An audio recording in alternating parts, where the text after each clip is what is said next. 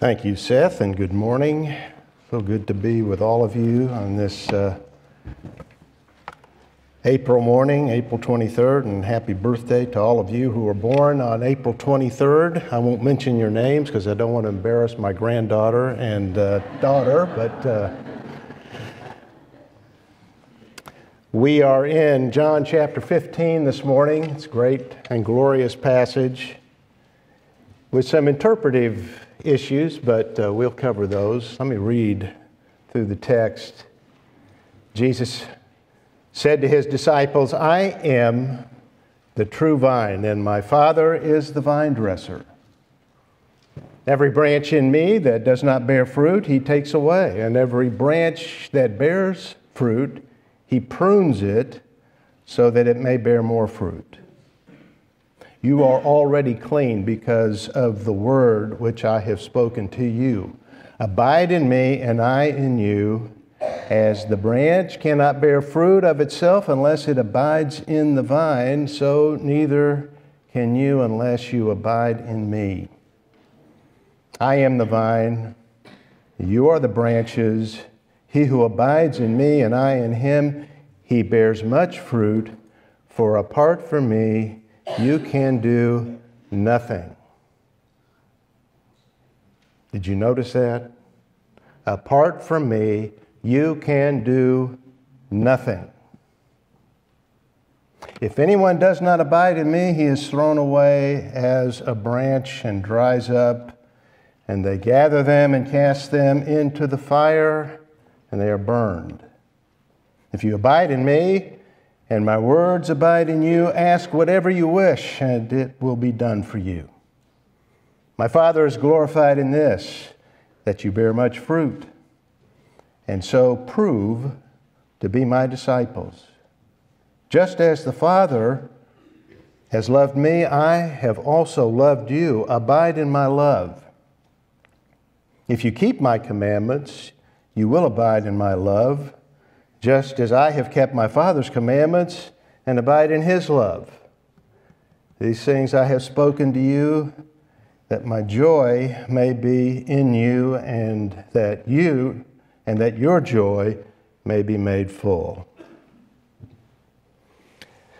May the Lord bless this reading of his word and bless our time of studying it together. Let's bow together in a word of prayer. William Carey is called the father of modern missions. He was a man of amazing Christian accomplishments, a shoemaker, a cobbler by trade, who opened up India for the gospel.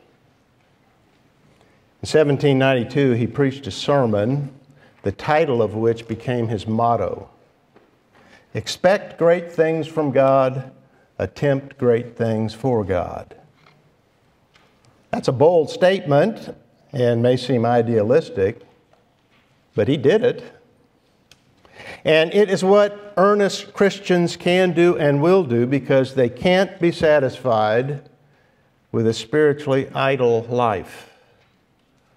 The spiritual Christian desires to be productive. God made us for that. And in John chapter 15, Jesus explained how it happens, how we have fruitful lives. That's the subject of our passage, fruit bearing. And the promise that the Lord gives here is that we will bear much fruit, not in our own strength, but in his. It is the great things from God that he speaks of. But those things, fruit bearing, require abiding. That's the Lord's lesson. It can be summarized in verse 5. "He who abides in me and I in him, he bears much fruit, for apart from me you can do nothing." He arranged his instruction around the figure or metaphor of the grapevine. He began the chapter by saying, "I am the true vine." This is the last of his I am statements, And many feel it was suggested to Jesus by an external object, maybe the great golden vine that decorated the temple gates. Chapter 14 ended with the Lord saying, "Arise, let us go from here." And some think that the rest of the lesson occurred in the streets of Jerusalem as Jesus and his disciples were walking to Gethsemane. Along the way, they may have passed the temple, and there he began the lesson of chapter 15. Others feel they must have lingered in the room until after chapter 17, because chapter 18 begins when Jesus had spoken these words, he went forth with his disciples. So maybe there was a vine growing along the outside wall that hung over the window, and that inspired Jesus to use this metaphor. Wherever the Lord was, his statement wasn't due to what he might have seen, but what he had read in the Old Testament. And in it, the figure of the vine is used frequently of Israel. In Psalm 80, for example, Asaph wrote, "You removed a vine from Egypt, you drove out the nations and planted it." And there are many other examples. But as Leon Morris pointed out, whenever the symbol is used of Israel, Israel is being reprimanded for being unfaithful and unfruitful or under discipline. But Jesus said, "I am the true vine." He is the genuine vine, the faithful and fruitful vine, the only true, faithful man who has ever lived, sinless and perfect. Whatever Israel imperfectly symbolized, Jesus fulfilled. Israel failed to bear fruit to God. Christ succeeds fully. And the lesson is, so do all who are in union with him. Jesus' Father ensures that. He's likened to a farmer or vine dresser, Jesus said, who cares for the vine in such a way that it will grow and it will be fruitful. He does two things. He takes away barren branches and he prunes or cleanses fruitful ones. Every branch in me that does not bear fruit, he takes away, and every branch that bears fruit, he prunes it so that it may bear more fruit. Literally, the word prunes is cleanses. And that's the point that the Lord is making. The Father is involved in our spiritual development. He's involved in our sanctification, our spiritual cleansing, the process of producing spiritual growth in us. But the Lord illustrates that in his description of a farmer or vine dresser cultivating his vines. And that necessarily involves cutting back the branches to make the vine produce more grapes. On the face of it, it appears harmful, cutting off branches. But in reality, it is best for the vine because it removes whatever is harmful to the vine and hinders its growth and its fruitfulness. It was something the disciples were very familiar with and would not have needed an explanation. But vines and wine is not the Lord's point, as indicated by the word cleanses. The Father prunes us. He cleanses us by removing what is harmful from our lives. This is sanctification. This is the process of transforming us within and making us more and more like Christ. Westminster Shorter Catechism gives a good definition of sanctification. It is the work of God's free grace whereby we are renewed in the whole man after the image of God and are enabled more and more to die unto sin and live unto righteousness. He only does that with his people, his chosen ones, those whom he loves, so that we develop in our Christian lives. There's no other way for that but to be pruned. And you think of that and you think, ouch, that's painful. And it is, and that itself is instructive. We tend to think like Job's friends, that if a person is suffering, he must be sinful. God is disciplining him or her for something. No, that's not correct at all. Trials come to the righteous in order to produce growth, spiritual growth. Paul wrote of that in Romans chapter 5, verse 3. We also exult in our tribulations. Really? We exult in our tribulations? That's what he says. And then he explains, knowing that tribulation brings about perseverance, and perseverance proven character, and proven character hope. Now, of course, cleansing or pruning does also involve discipline as well, in order to influence us to give up what is bad and harmful in our lives. And discipline may be what is referred to in the first part of the verse. Every branch in me that does not bear fruit, he takes away. But this is the difficult statement in the passage, the one that divides interpreters and divides the best of them. Is it about sanctification or is it about salvation? Is he removing unbelievers, those who falsely profess faith in Christ, apostates? Judas is the example of that. He only recently left the room, remember? And it was night. He was taken away.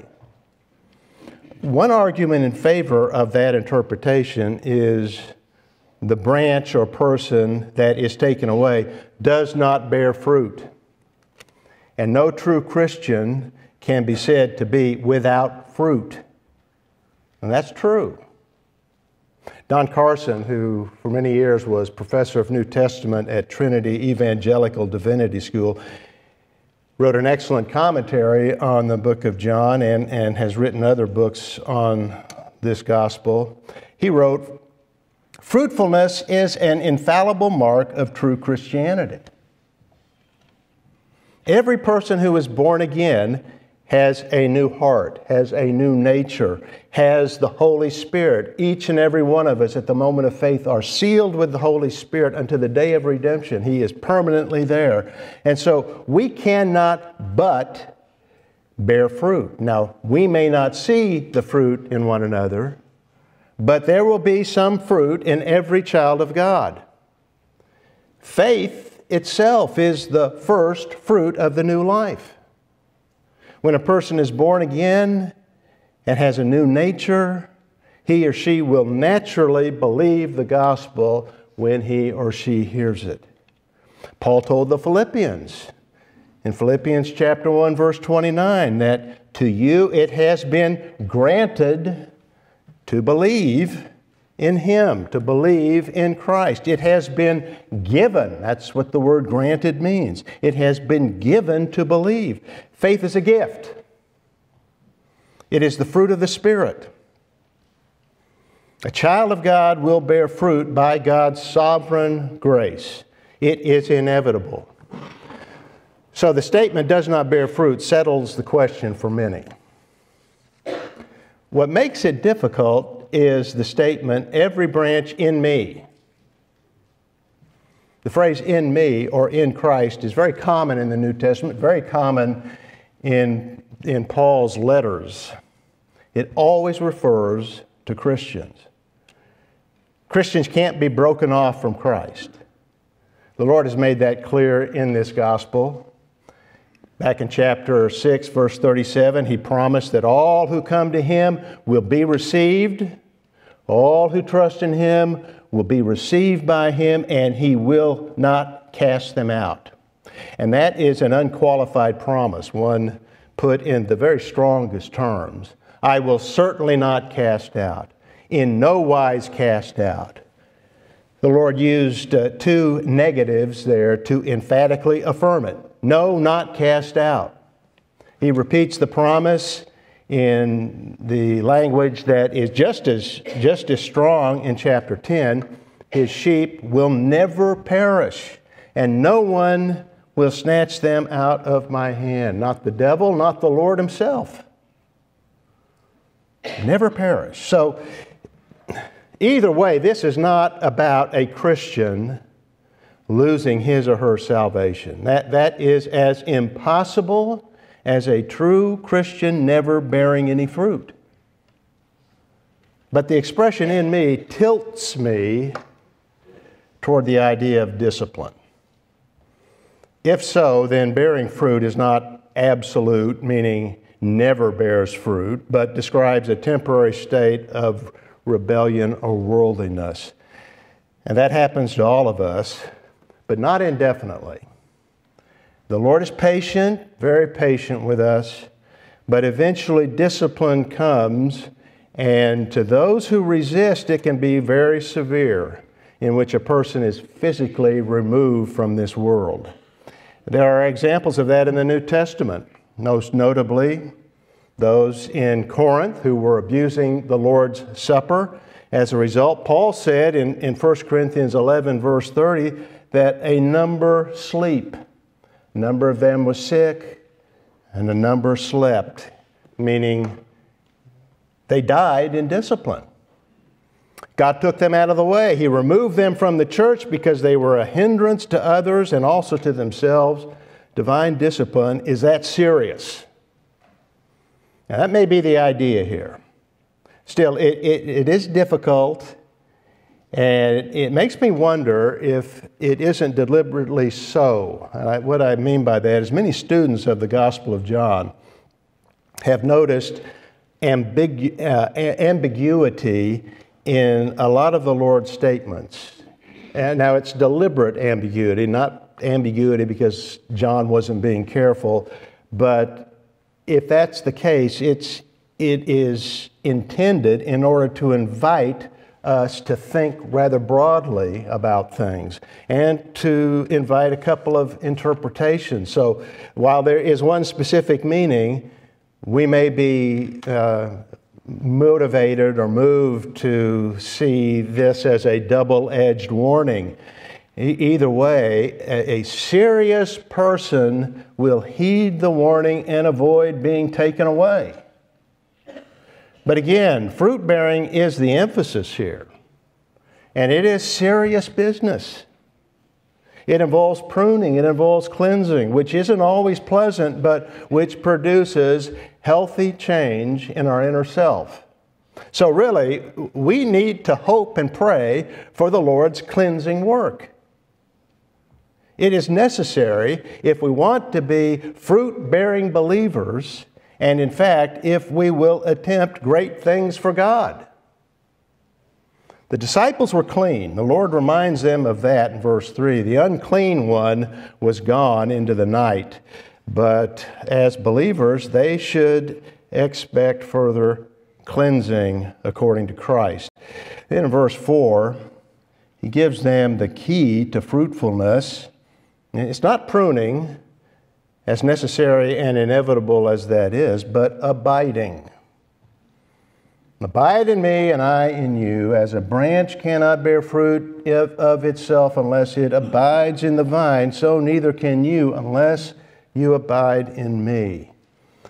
Apart from this mutual abiding, us in Christ and Christ in us, there is no fruitfulness or progress in the Christian life. So Christ commands them. This isn't optional. To abide in Him with the idea that they were to live in such a way that He would continue to abide in them. Leon Morris translated the verse, "Abide in me and see that I abide in you." Only in that way can we be fruitful. So, what does it mean to abide in Christ? Very simply, it means remain in Christ, dwell in Him. For example, in Acts chapter 27, verse 31, we have the account of Paul at sea in a storm. And in verse 31, he told the sailors to remain in the ship. Don't abandon ship. They will survive only by remaining in the ship. And that word remain is the same word as abide. Now, it goes without saying that before the sailors could abide in the ship, they had to have boarded the ship. And the same is true for the one who abides in Christ. Before abiding, a Christian must first be joined to Christ, must be made alive and believe in Christ. That occurs through regeneration, through the new birth, and the faith that results from that. At the moment of faith, we are justified, we're forgiven, we're declared innocent of sin, we're declared completely righteous in God's sight, and joined to Christ in a vital, living relationship that continues, and it continues throughout all eternity, but we are to continue in that fellowship. And as we do that, as we continue in that fellowship, we increasingly partake of His life, the life of the vine, and as a result produce fruit, sweet fruit increasingly. But we must first be in Christ before we can abide in Christ. Or as Dr. Johnson put it, I think he put it very clearly and well, believing leads to union, abiding is communion. Being in Him is the source of life, abiding in Him is the source of fruit. And so it is essential that we stay close to Christ, that we stay in communion with Christ. Otherwise, we will produce nothing. That's what the Lord said in verse 5, apart from me, you can do nothing. That's a warning not to be neglectful. We are absolutely dependent on Christ. There is no spiritual growth apart from Him. That's the warning, as I said. But the encouragement here is great, because the one who abides in Him, and that's life. That's eternal life. Eternal life, as Jesus will explain later in chapter 17, is knowing God and Jesus Christ whom you sent. So there's nothing greater than eternal life, and eternal life is essentially knowing the Lord, and so abiding in Him, knowing Him, is the greatest blessing there is. But as a result of abiding in Him, we bear much fruit. We need that reminder because spiritual growth is not quick. It's not instant. It takes time, just as physical growth takes time. You didn't feel yourself grow up from 4 feet to 5 feet when you were a child, but you did. And we grow gradually spiritually, and that can be discouraging, which is not all bad. We should never think that we have arrived. We should never think that we're there. There's always more growth, more development into maturity. But there's also the danger in discouragement, in not developing as we would like, and we become anxious and we get distressed over the fact we're not growing as we ought to. That's not all bad, as I say, but it can be discouraging, or being pruned can result in confusion, the sense that we're being disciplined when perhaps we're not. We're just going through the trials of life because they strengthen us ultimately, which is why we need to turn to this passage at such times, because of the instruction that it gives. The promise is, as we abide in Christ, we will bear much fruit. That should encourage us. Even though things may not be moving as quickly as we like, we will bear much fruit, He promises. And so we should be encouraged not to be complacent. We should be encouraged not to be discouraged. And instead, what we are to do is strive. We are to abide and strive in Him. We are to apply ourselves to this very thing, abiding in Him, communing with Him, knowing Him more and more. But that takes time. Now, this talk of vines and grapes is, I confess, foreign to me. I'm not a gardener. My wife will attest to that, although she told me you'll be doing some digging in the garden this next week and planting bulbs. So I have some experience, but very little experience of that. I don't grow things, flowers or vines, and I guess James Boyce didn't either, but in his commentary he wrote that he was once told by those who know about cultivating vines that it takes about 3 years before a vine begins to produce fruit. It must be trimmed and allowed to grow, then trimmed and allowed to grow again, and so for a considerable length of time. Only after this does it become useful for bearing fruit. Well, it's the same for us. There may be long periods when we don't seem to be very fruitful or useful. We're not to get discouraged. We're to abide in Christ, grow and mature, fellowship with Him. There is nowhere else for us to go and nowhere else where we are to be, because as Jesus said, apart from me, you can do nothing. We're not going to find fruitfulness in any other place, in any other person than Him. And that includes faith as well as deeds. Sovereign grace is what produces this within us. From our understanding to our faith to our deeds, as we act upon the things we know, sovereign grace. The consequence of not abiding in Him is given in verse 6, becoming fruitless and useless and suffering great loss. Such a person is thrown away as a branch and dries up, and they gather them and cast them into the fire, and they are burned. Now, this goes back to our earlier discussion.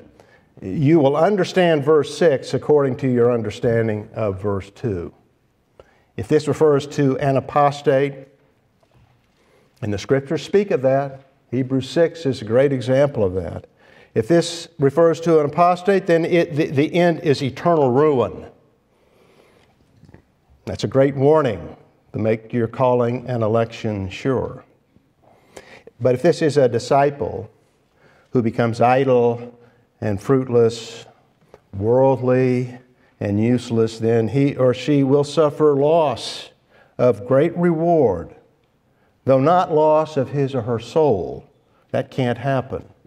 I think we have a parallel for this in 1 Corinthians chapter 3, verse 15, where Paul wrote of the person whose work is burned up, who will suffer loss, but he himself will be saved, yet as through fire.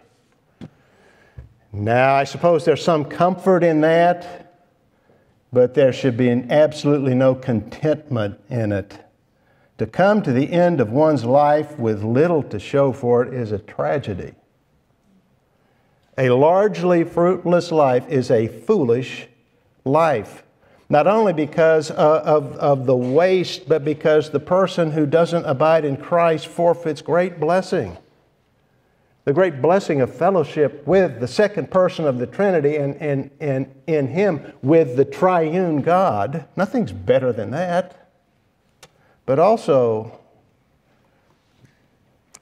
will not enjoy the promise of verse 7. The Lord said, "If you abide in me and my words abide in you, ask whatever you wish, and it will be done for you." That's the promise of prevailing prayer that comes with abiding in Him. Prayer is more than requests. When we think of prayer, we think of requesting things, and it is that, but it's more than that. It's also praise and it's thanksgiving to God for who He is, praising Him for His greatness. Looked at Isaiah chapter 40 briefly in Mike's class, and you read that and you cannot but praise God for His greatness, of how small we are and how great He is and how great He has done things. He's created the stars and named them all and calls them out every night as though they're a marching army. I mean, you begin to study the Word of God and you get to know the Lord more and more, and you're full of praise for Him. and you're full of thanksgiving for what He's done for you, what He's given you, how He's taking care of you every moment, and doing, as Paul said in Ephesians 3, exceeding abundantly beyond all that we ask or think.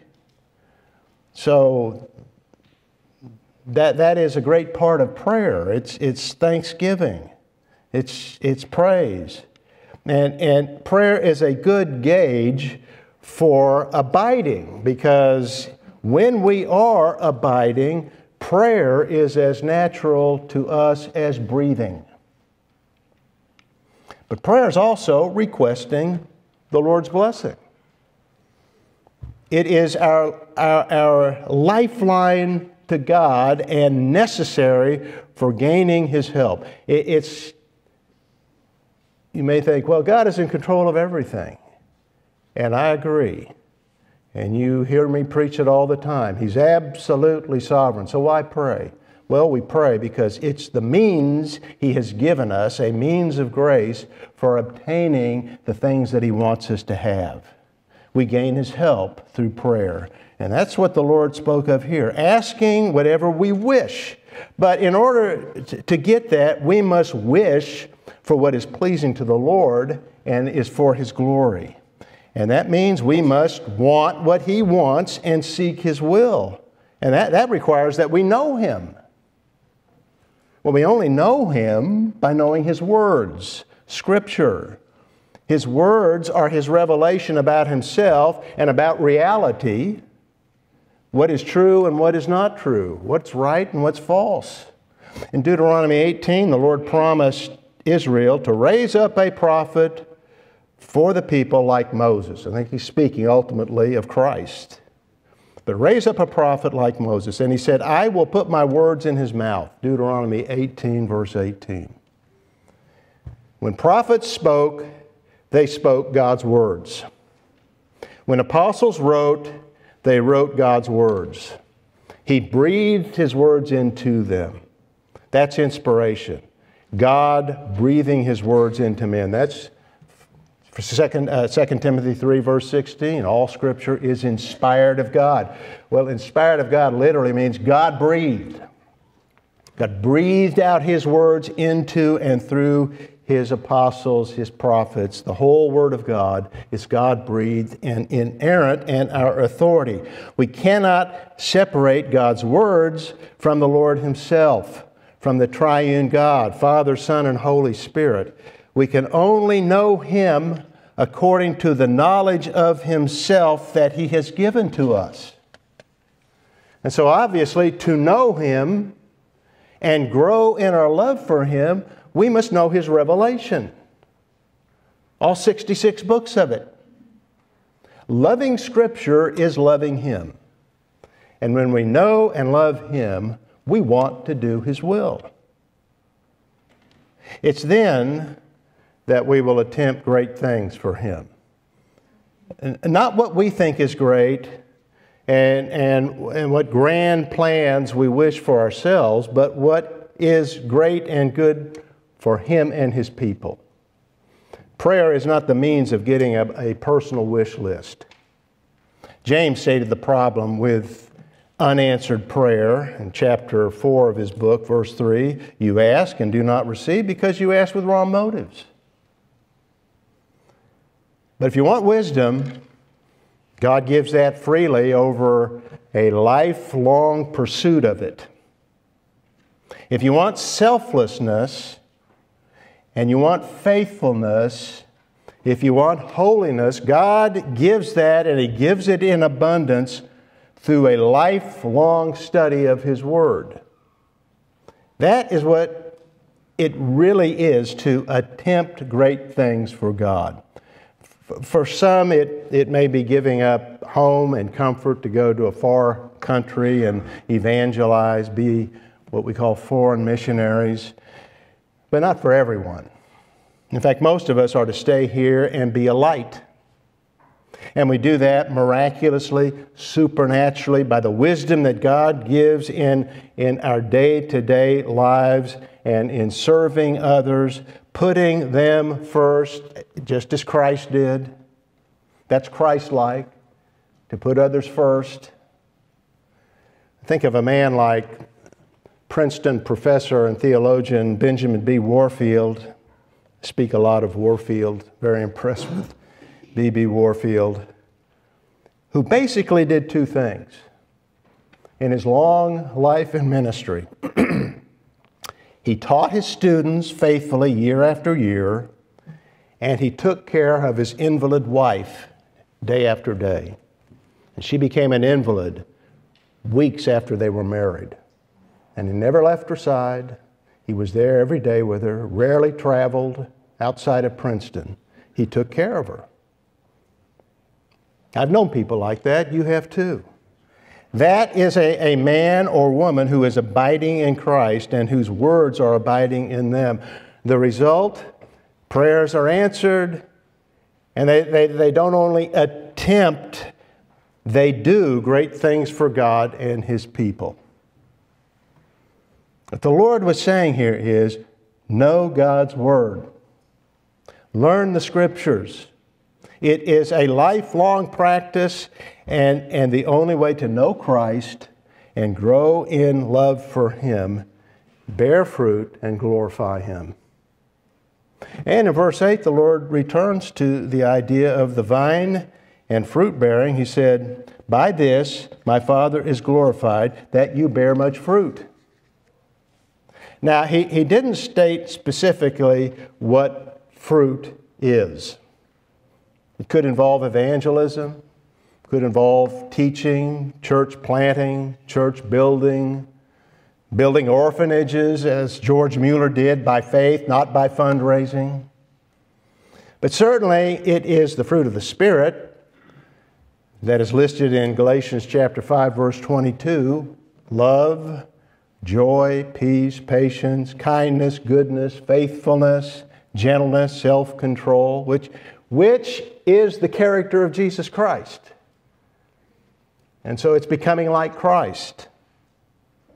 It is chiefly in this way that, as the Lord said, they will prove to be His disciples.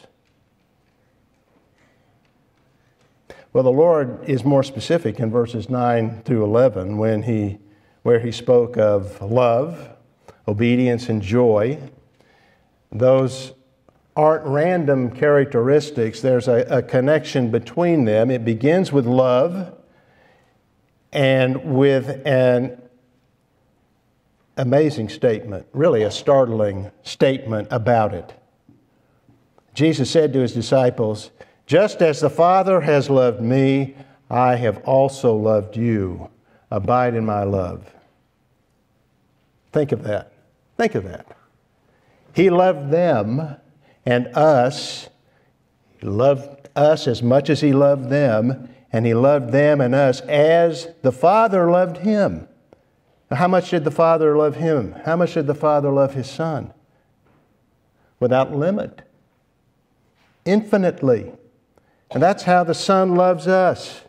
Unconditionally and without limit. That's how the discourse began. Having loved His own who were in the world, He loved them to the end. To the end of His life, to the end of the full measure of love. We should remember that when we're being pruned, when we're going through trials and difficulties. He's sovereign. He's all-wise. He knows what He's doing. And I know that when you're healthy and things are just fine, it's easy to talk like this. When you're going through the great trials, the oftentimes protracted, ongoing trials of life, it's not so easy. But nevertheless, it's true. We should remember that He loves us infinitely, eternally, and everything He's doing is for our best when we're being pruned, even. Love like that deserves a response from us. One of drawing close to Him and abiding in Him and obeying Him. That's what He said in verse 10. We're to keep His commandments. We don't do that in a slavish, legalistic way. We do it from love. I've talked about this more than once. Love is the motivation. It's the mainspring, as it were, for obedience, so that it is not a burden. It occurs naturally. It's what we want to do if we love Him to the degree that we love Him. So we need to abide in Him. We need to continue in communion with Him and our relationship with Him. As we do, it grows and increases. Our knowledge of Him increases. Our appreciation and praise and thanksgiving for Him and to Him appreciate. Our love increases for Him. And that is the best life of all. It's not a burden, far from it. It results in joy. That's what Jesus said in verse 11. He told them this and told us all these things. This whole discourse in chapter 15 has been told to us so that, as He said, your joy may be made full. The world challenges us at that point every day, doesn't it? Joy, happiness is found in following its path of self-gratification. And it's an attractive path. It's a very tempting way. That's why Psalm 1 begins with that. First Psalm, which is very much like a proverb to give us wisdom, Psalm 1 begins warning against the path of sinners, who David said are like chaff which the wind drives away. That's what happens with the wicked, ultimately. That's what happens with the way of the wicked, the path of sinners. The good life is the obedient life. It is life in Christ, in the vine, which occurs by God's sovereign grace the moment we believe in Christ, and which can never end. And as we abide in Him, we bear fruit and we have real joy. We have the real productive, full life. I came that they might have life, He said, and have it abundantly. Well, that's how it comes to us. That's how we have it. Are you in Christ? Have you been put in the vine? That's the only way to bear fruit, to a joyful life, and to the one to live to the glory of God, which is eternal life. Are you there? Have you believed in Him? If not, come to Him. Trust in Him. Believe in the Lord Jesus Christ, who loved us and gave Himself for us, and from whom we can expect great things, the greatest things. May God help you to do that. What a great thought it is, Father, that those He saves are His delight.